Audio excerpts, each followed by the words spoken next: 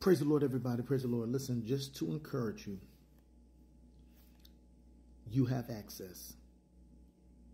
You have access, and don't let anyone label you. Now listen to me.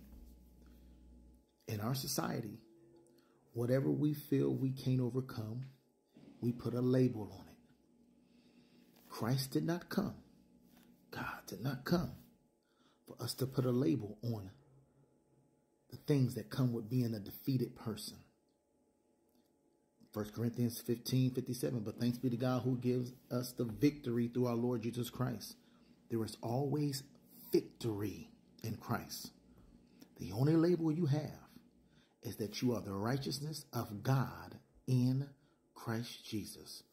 Remember, God's will always be done. But the question is, will it be done through you? Listen, do not label yourself because the world does. Love you.